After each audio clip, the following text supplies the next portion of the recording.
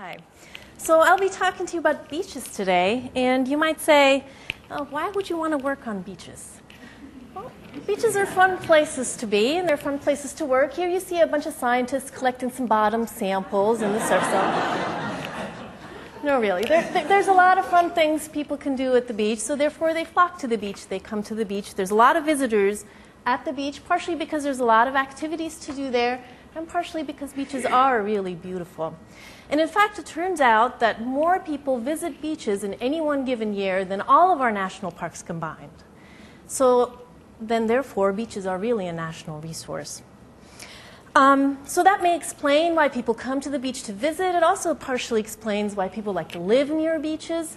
It's also because beaches are a place where economic activity takes place. So a lot of infrastructure is near beaches, a lot of property is near beaches, and so that means beaches are also vulnerable. Things that happen on beaches are also vulnerable to damage by coastal storms. And so here's what happens when a hurricane hits a hotel complex, for example. Here's what happens when a hurricane breaches a barrier island. Here's a picture that Paul Komar took off the Oregon coast of what happens when bluffs erode and leave houses without foundations.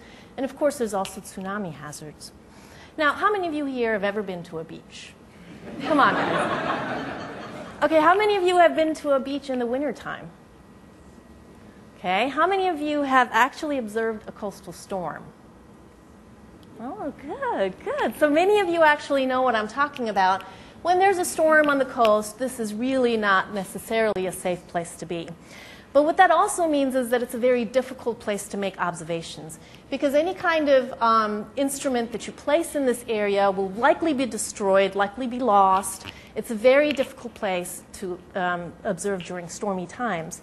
But during stormy times is also when this rapid change is taking place. Things are eroding, the sediment erodes very quickly. So if you want to understand the system, you need to observe it during storms, and you need to observe it frequently during storms. Just a before and after picture just does not do the trick here.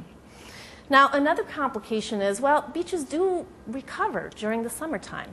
We do know that there is more dry beach area during the summertime, so somehow the sediment moves back onto the beach during calmer wave times. Here's, for example, a picture from La Jolla. This is the wintertime when you can see the pebble.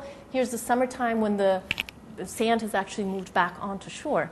Now, this happens over a really long period of time. So here now you have the challenge that you need to be there through most of the summer to really be able to observe the sequence of events that lead to this. So I would say that maybe it is in the past 40 years or so, this is according to my view, that nearshore research has really taken off, and some of these things have been explained. That also corresponds to, so things started really taking off right around the time that I was born. That, of course, is a complete coincidence. Around 40 years ago, though, is also when nearshore research at CEOAS really started taking off, and as you can guess, that progress was made within that time period is really not a coincidence at all. If you want to make observations and if you want to make discoveries in an area like this where observing things is very challenging, what you really need is a bunch of really clever, creative people who can come up with ways to observe the system. And then once you've observed the system, well, your observations are still going to be relatively sparse. You need a bunch of very smart people who can put together the hypotheses and then actually show how the puzzle pieces fit together. And it just so happens that those people were at OSU. And in fact, when I was a grad student, it was one of those places that I looked up to. Wow, how can those people get all of this stuff done? How do they do it? So having come here 8 years ago, I'm actually very proud and happy that this is where I ended up, the place where really a lot of these nearshore problems got solved. And what I'd like to do is walk you through a few of these, but Laura told me that I really need to cut my talk short. So I will speed through a few of them, and I will probably not get to this very last one. And honestly, the very last one is probably not as big deal of a discovery as the other ones, but it is the one that I had a hand in, so I was really kind of interested in talking to you about that. But I will review these other ones that are really the more important ones. In fact, I want to talk to you first about sort of how the plan form of beaches, what they look like and why they look the way they look. And in fact, what things like El Niños have to do with beaches in Oregon. And I think until maybe the late 1970s, it was really generally thought of that, oh, let me just tell you though, this is sort of my retelling of some of these stories, and it's really snapshots in these stories. And the folks here in the audience are really the ones who put these stories together, who put the puzzle pieces together. So I'm telling you these stories from my perspective, and if by any chance they don't make sense to you, it really is my representation thereof, and you can go back to the audience, to really the people who are here, who can tell you the real story then. But this story is about whether or not El Niños affect the plant form of beaches as far north as Oregon, and it turns out that they do. And I think it was until the 82-83 El Niño that people thought that that was perhaps not the case. But in the 82-83 El Niño year, some very disturbing and very pronounced beach erosion was observed. One of the examples was at Netards Bay, at Netards Spit, and here's a picture of what Netards Spit looks like from the north, so looking at it from Oceanside. If you haven't been there, it's a totally gorgeous place to be. But Cape Lookout State Park here is on the south end of that spit, and there was some very pronounced erosion taking place there. And in this case, it was Paul Komar and his colleagues who put the puzzle pieces together and figured out that what happens during an El Niño year is that storms tend to approach, winter storms tend to approach from further south than they usually do. So they cause longshore currents going north that are stronger than they usually are, which means that generally the southern end of a littoral cell will experience erosion and the northern end of it will experience accretion. They show very convincingly that this was indeed the case. Of course, this led them to think more about what kind of long-term changes we are to expect if we think about climate change and things of that sort. One of the other things that they worked on subsequently was looking at what the waves have really been doing over the last 25 years or so. And they're finding that especially the storm waves up north are definitely increasing. So storms are increasing in intensity. The periods are getting longer also. So then you have to think about what these littoral cells are going to do in response to things like that. And in order to observe them, you can, again, come up with very clever ways. And again, you need to observe the bathymetry very frequently. You need to know what the beach looks like underwater. And one of the systems that was developed originally here at OSU is a jet ski system that is now very extensively being used to rapidly measure these things.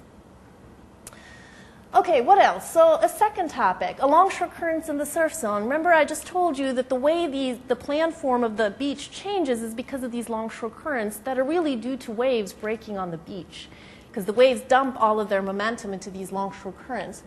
And I think in the 1970s, people thought that they kind of understood longshore currents pretty well.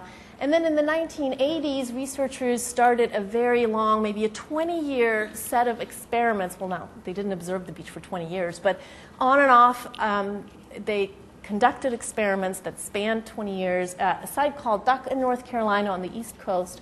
They were very well-conceived experiments, very well-planned experiments, and one of the people that really spearheaded these experiments was our very own Rob Holman here from OSU. And during those experiments, it became clear that the longshore current really wasn't as well behaved as the theories would have predicted that they were.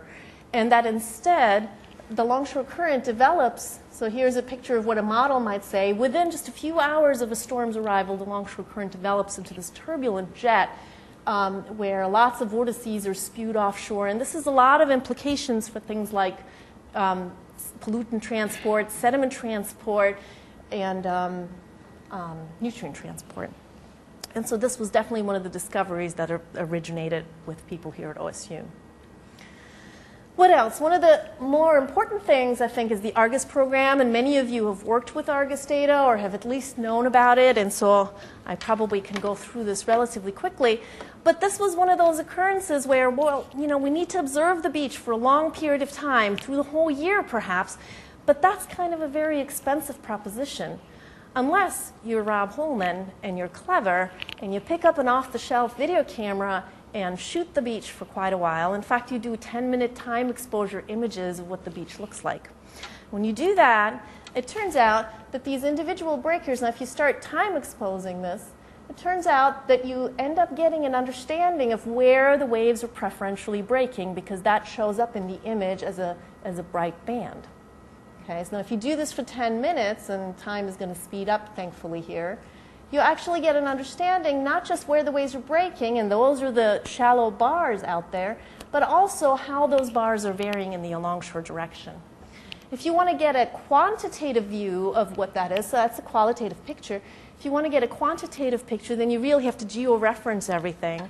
And once you do that, you end up with a picture that really tells you what the bars look like, what their alongshore scales are, how far away they are from shore in quantitative terms.